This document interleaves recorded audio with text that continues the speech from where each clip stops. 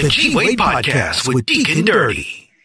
Now, would you equate that, thinking of that, like writing for Usher and other artists, where the Bible is talking about forgive me if I don't get the story totally correct, but it's like the master or the owner has a servant who's kind of messing up a little bit, and he's getting ready to fire him. So the servant knows that the master owes some money, so he goes out and makes friends with the people who owe the master money. So he says, listen, write up the bill for this amount and cut it in half. Whatever you owe him, cut that amount in half. And he did that to all the people who owed his boss. And so that when he went back to the boss and said, yo, I brought back, your monies. Right. The boss was like, great job. You did well. It was well done. Is that the kind of equivalent to like making friends with the world, so to speak? You know what I mean? Like when you're writing for other artists and, doing the things outside the church. Well, I don't see it. I don't see it as making friends with the world. I see it as you just. And I don't mean it in a negative way. Yeah. Oh no, I get it. I see it as you doing what the Word of God tells you to do: be fruitful and multiply. Mm-hmm. And we use that scripture when it's talking about having babies, whatever. Okay. But that's talking about doing business. Mm-hmm. It's talking about being fruitful. What I've given you, what I put in your hands, is your job to double it, to multiply. Right, yeah. So whether it's making babies, whether it's doing business, whether it's figuring out how to maximize, that's what that scripture is teaching. Mm-hmm. So being fruitful and multiplying is what he's called. It's one of our first commands. And a lot of people, church people, they miss it. And that's why you got a lot of folks going to church, but they broke. They can't pay their bills. Lord, I'm trying to make it. Lord, I need a miracle today. No, he said, I've given you the gift. You don't need a miracle. Use your talent. Mm-hmm. Go multiply it.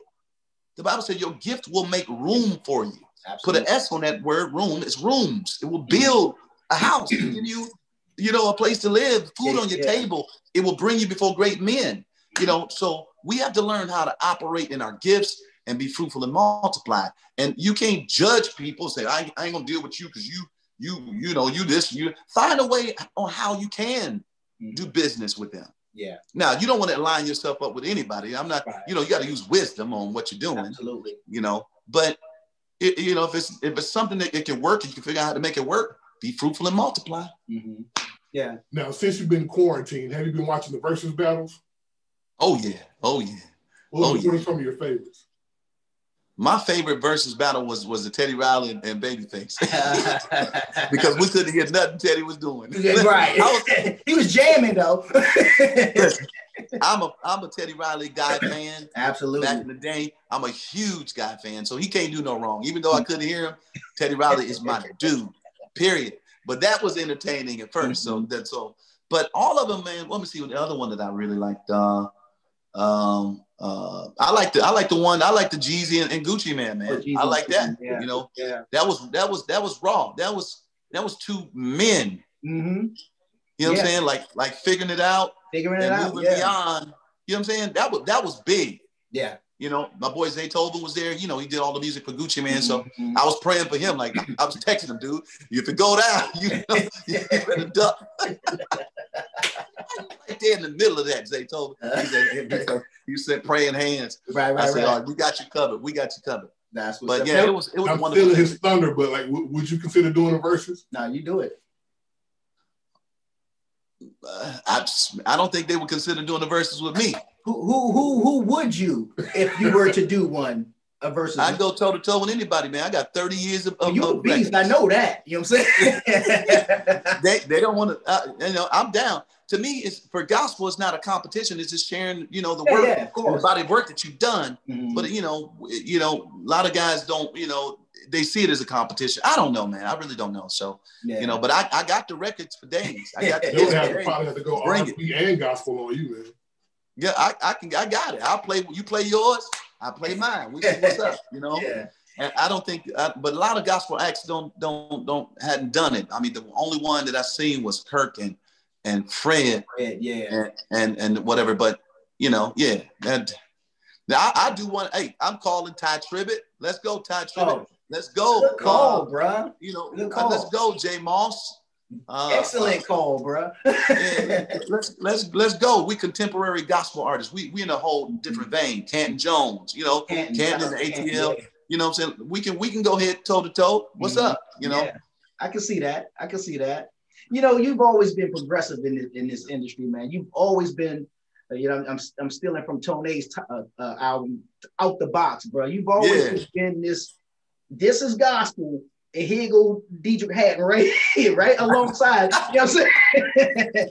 Like you just have not been the traditional dude, bro. Like, how have you been able to navigate in this traditional, you know, in the sense of this traditional world, you know what I mean, of gospel?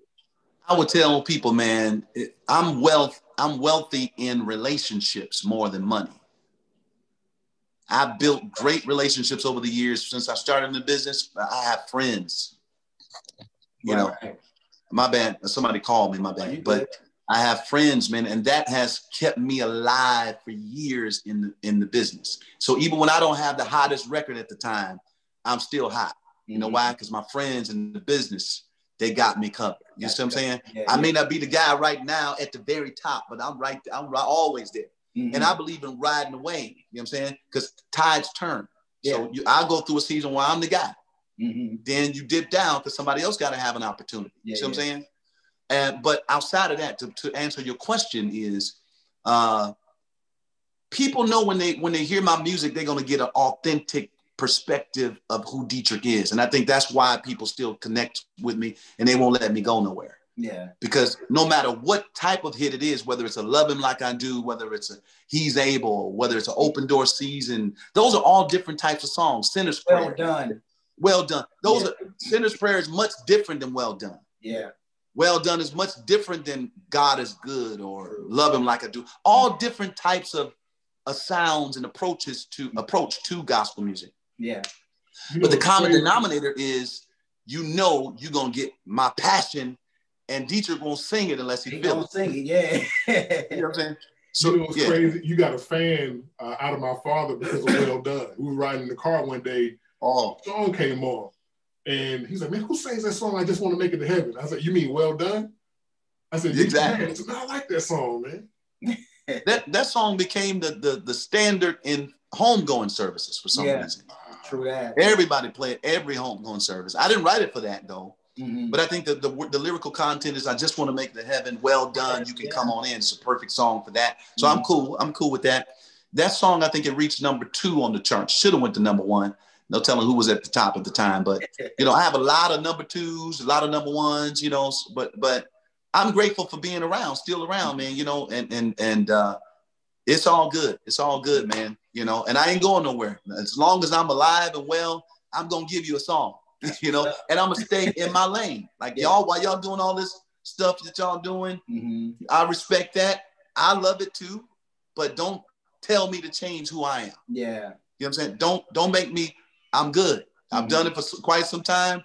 I ain't going to change. I'm always keeping 100. I'm always trying to find the progressive way to approach gospel music, how to take us further. Like, it's my job to be a pioneer, to push us further. Like, stop just singing it this way. Try it this way.